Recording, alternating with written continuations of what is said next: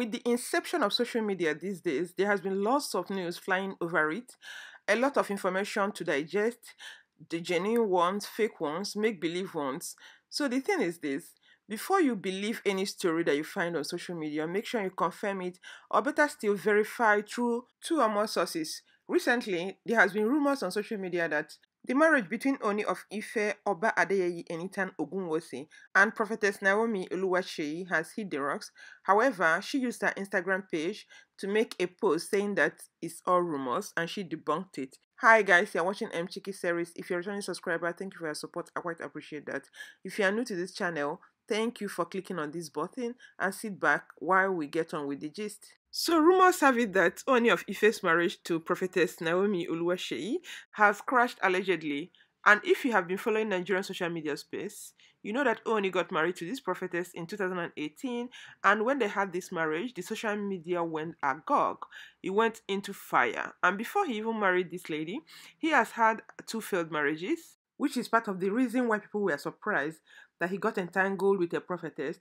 And moreover, Ooni of Ife, being one of the highest ranked Oba in the entire Yoruba nation, custodian of culture and tradition in Yorubaland, people were still surprised how he would be able to navigate his journey of life with the prophetess. However, this has been a smooth sail for him. So before I go into all that, I would like to set the background. Oba Adeyeye Enitan Ogunwusi, Ojaja II, is a traditional ruler of Ile-Ife in Osun State. He was crowned in 2015 out of 21 contenders of Ooni's stool. All Ooni are traced back to Oduduwa in their lineage of succession. His Imperial Majesty is the 51 Ooni of Ife.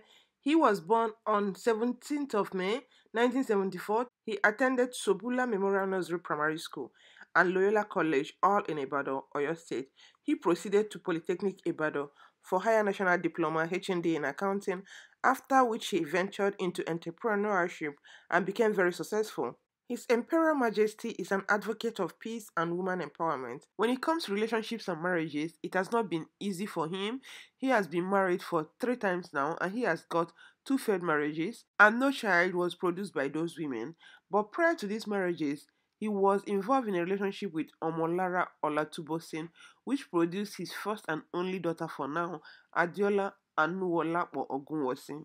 They had her when Ooni was a teenager, barely 19 years, in May 1994, and they seem to be very close. In 2008, he married Adebukola Bombata, from whom he separated in 2015 after he received the crown.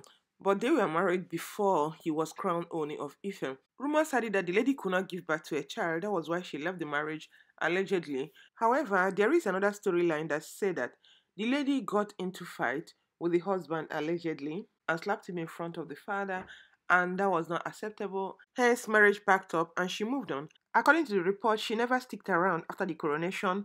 She flew to United Kingdom straight away after the ceremony. In 2016, he married Zainab Otiti Obano from Benin City in Edo State. The marriage is said to have been arranged by the oracle, and they had a very flamboyant wedding, graced by dignitaries and royals, and in 2017, the marriage crashed. It hit the rocks due to alleged infidelity. However, Zainab took to her Instagram page to debunk the rumors, denied all allegations against her, and she also hinted that domestic violence could be responsible for the separation.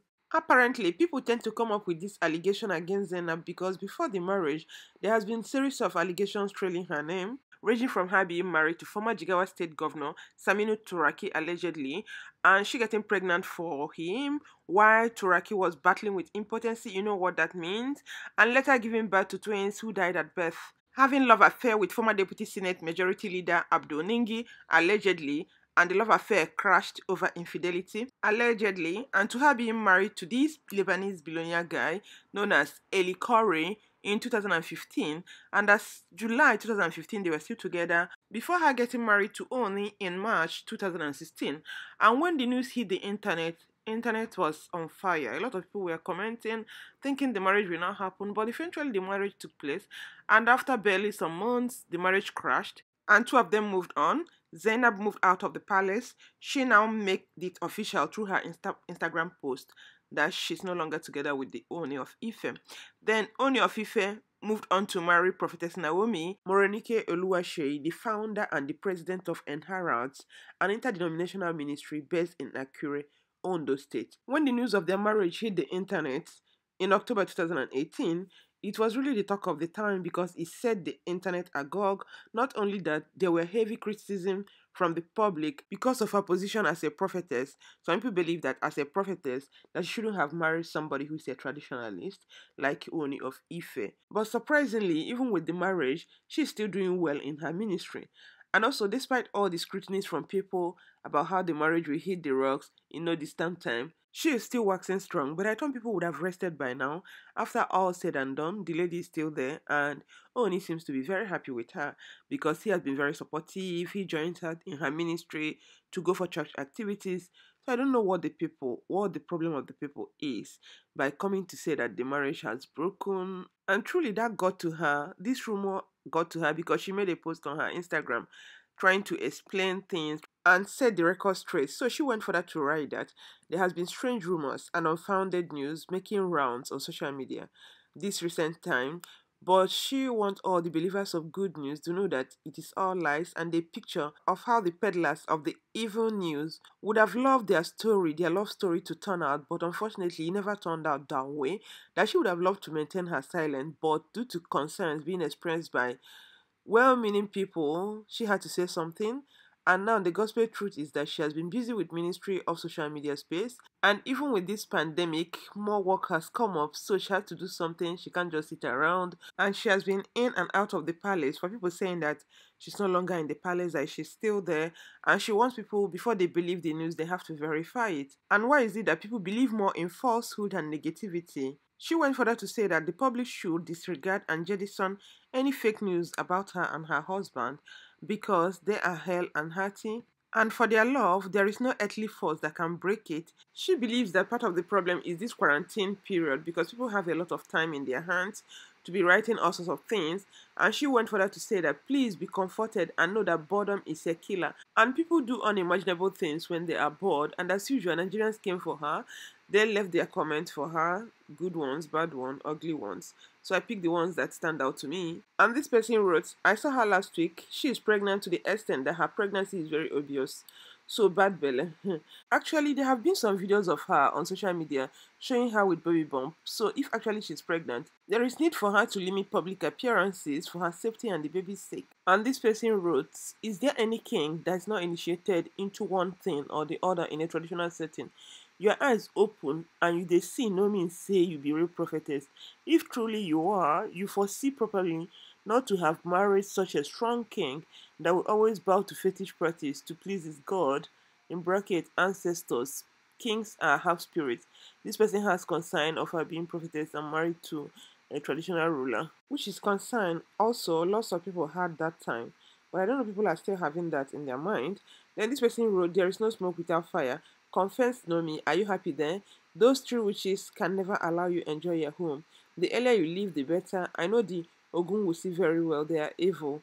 So I think this person is talking about Ooni's three sisters because people believe that they have hands in Ooni's failed marriages, allegedly.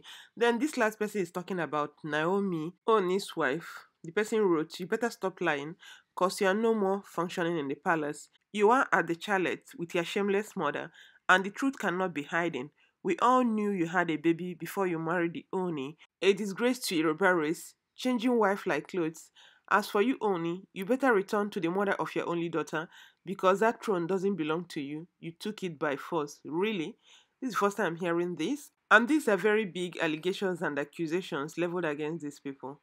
I hope they're able to come out of this and nothing happens to their marriage. It seems like that some people are out to destroy them because what I saw in the report is that she began her public ministry at age 18, which made her not to continue with her education. So I'm wondering the time she got married, come out of marriage, and now enter her ministry. But I don't know.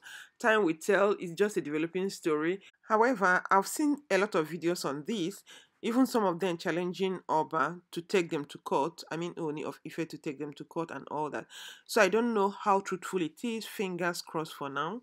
I will keep you guys updated. Let me know what you think in the comment section below.